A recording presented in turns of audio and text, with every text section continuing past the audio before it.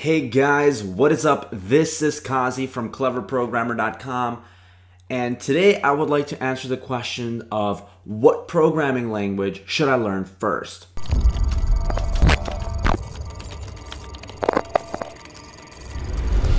Now, there are a ton of programming languages for you to choose from. You have Python, you have C, you have C++, you have SQL, you have C#, you have Java, Swift, and the list goes on forever. However, my point is not to sit here and overwhelm you with the number of languages that exist, but it's important for you to understand, first of all, why the languages might exist, and second of all, which language should you start off with first, right? Which is actually the most important question for you, especially if you're watching this video and you want to know which language to pick. Okay, so if today a human being walked up to me who did not know the concept of language, right? Let's say he walked up to me and he knew no languages whatsoever. What language would I like to get him started off with? And I'd be like, definitely not Japanese, right? That's one language I probably wouldn't want to start him off with simply because it's a little complicated. A little bit more complicated than, say, Spanish or English, which are, on the language difficulty spectrum, they're on level 1.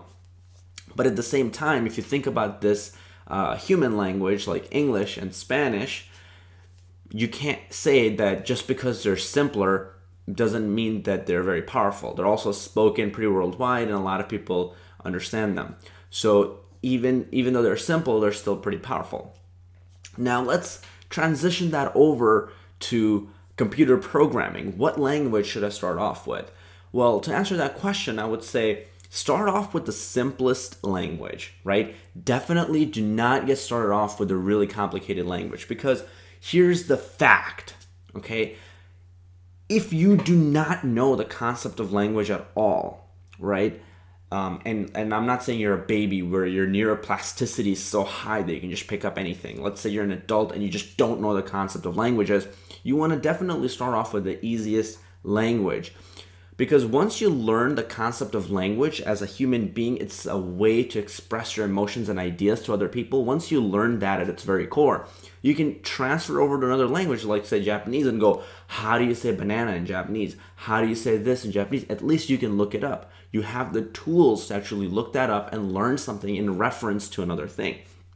So in terms of computer programming, if you know the simplest language, then when you go over to another complicated language, you can just go, how do I do this thing that I do in this other language that I know in this language that I'm trying to learn?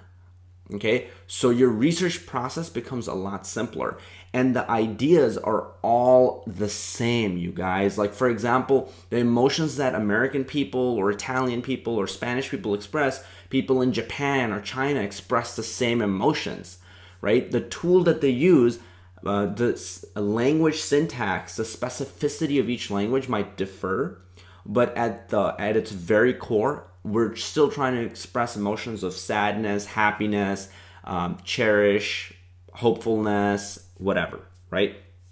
Computer programming languages, you are trying to express ideas to a computer so it can translate it for you, right? It's a really smart friend that is right there who's listening to you. You just need to speak to him. Okay, now I want to talk about what languages maybe you should not start off with.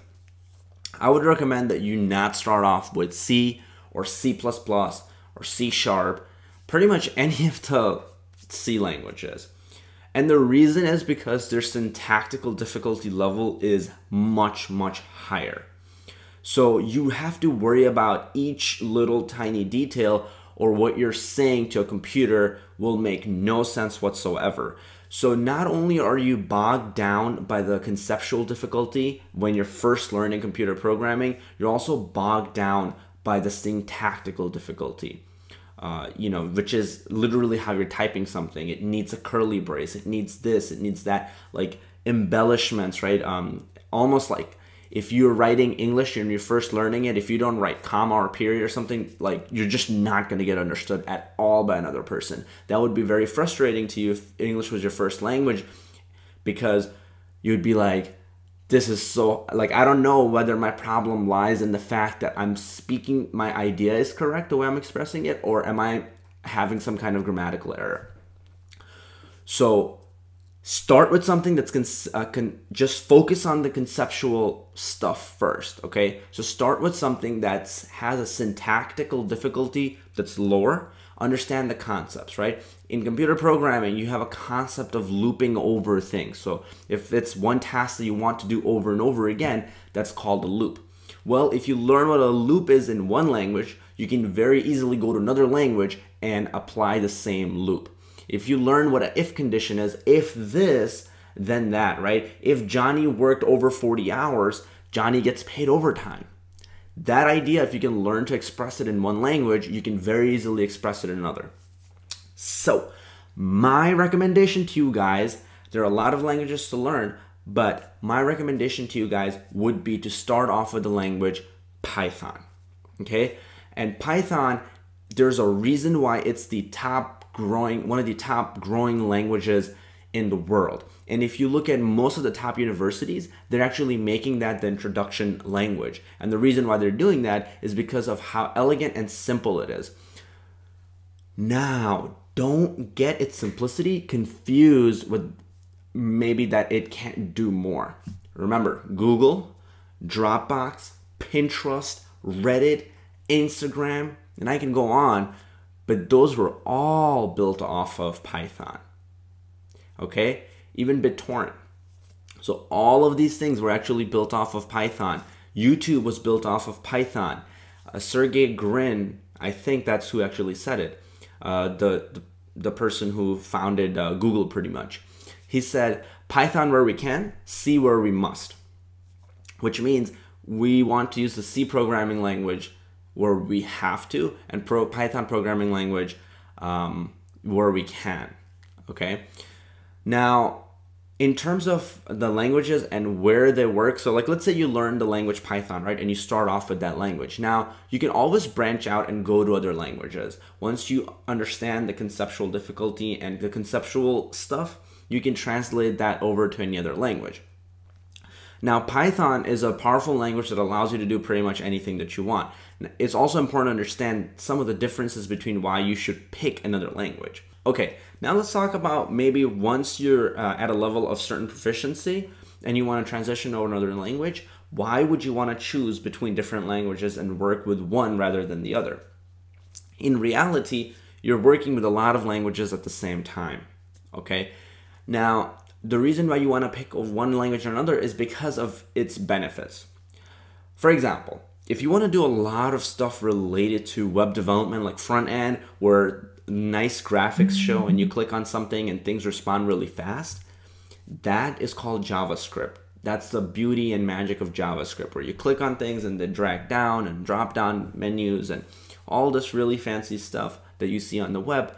That's done by JavaScript. So for that, you want to learn JavaScript. Should you start off with JavaScript? Maybe I would still say you start off with Python, then transition over to JavaScript. Just to give you an example, I worked on a project that was 30 hours long. It's called Agile Directions. I might just even link it below so you guys actually can click it and check it out. I did not know a single letter of JavaScript, but since I knew Python so well, I just went on, I would go online and just look up how to do things that I would do in Python, how to do them in JavaScript, and I was able to bust out that entire giant project in 2 days. Okay, so yeah. Now, web languages, you have JavaScript. For data science and a lot of data analytical stuff and scientific stuff and even things like building responsive websites, Python can help you. Python brings you a tremendous amount of power and it makes it very easy to do really complicated things.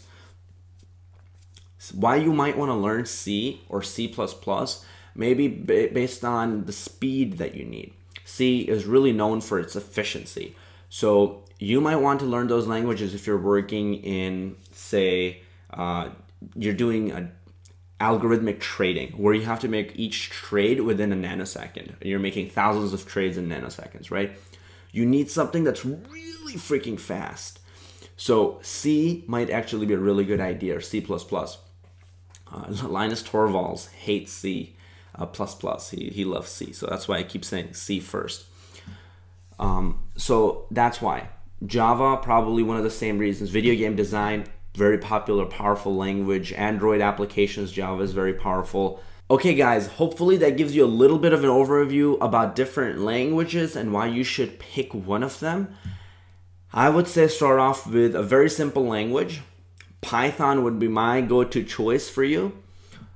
And other than that, thank you guys for watching this. I love every single one of you. Do me a favor, subscribe so you can get more information like this. I have a bunch of other videos on tutorials that you can watch to start learning Python today. Take care. I will see you guys in the next video.